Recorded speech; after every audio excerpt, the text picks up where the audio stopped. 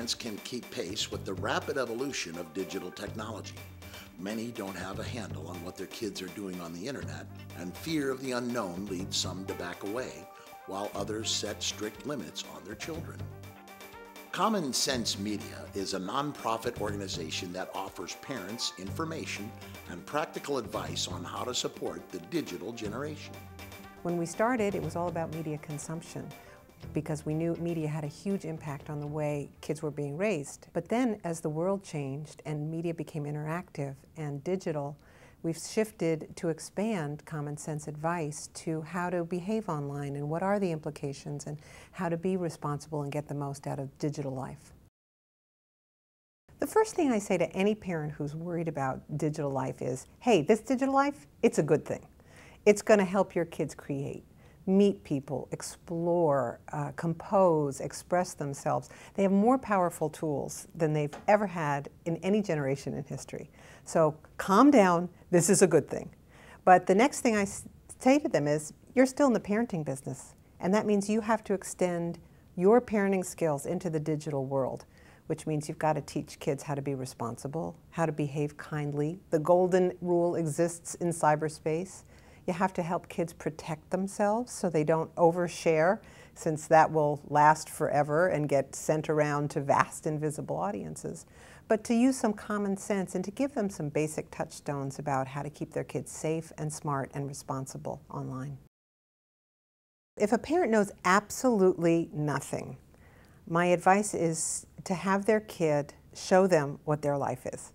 Have them go onto a social networking page. Have them download a song, have them create a blog, upload a picture, send an email with a picture or a moving image to a grandparent or someone far away, so that they can have a sense of the potential of what's good about this world. I mean, all of a sudden they can send to a relative in another country a video of someone's birthday party. They can Skype somebody and speak face to face. You can explain these things to parents, but the lived experience of really getting involved with it drives it home.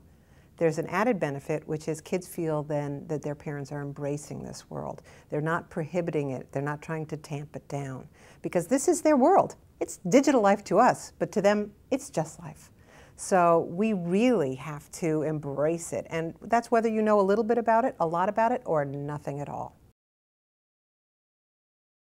The big time suck is really turning out to be the cell phone with kids. These endless text messages and the endless connectivity to other people. And that's a tough one to battle, because you can either take the cell phone away or not, and that turns out to be a fruitless enterprise very quickly.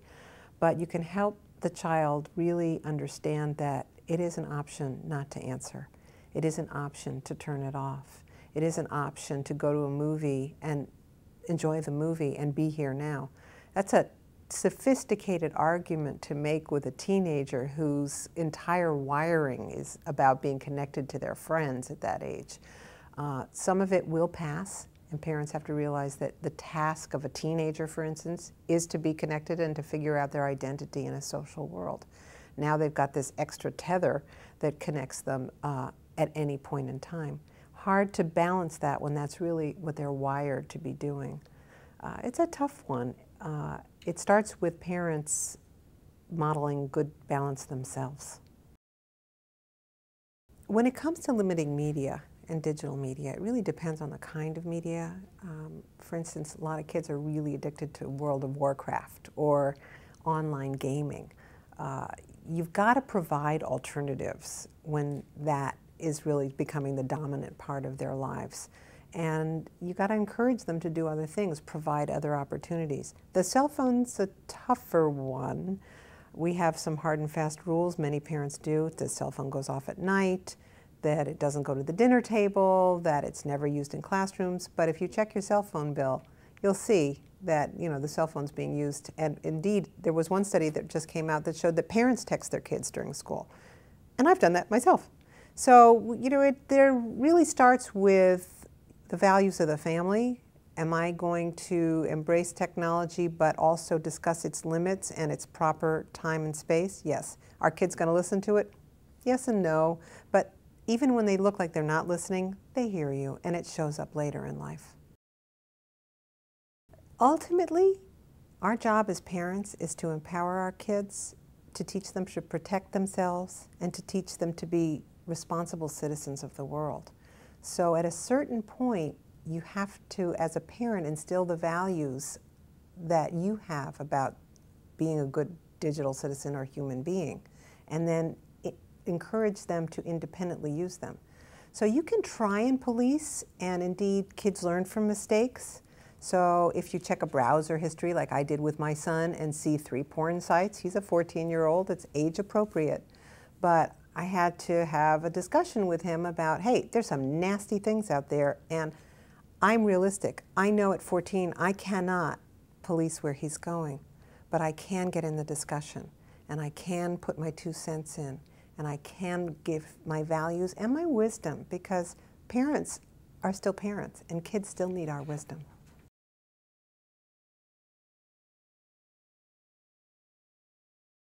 For more information about what works in public education, go to edutopia.org.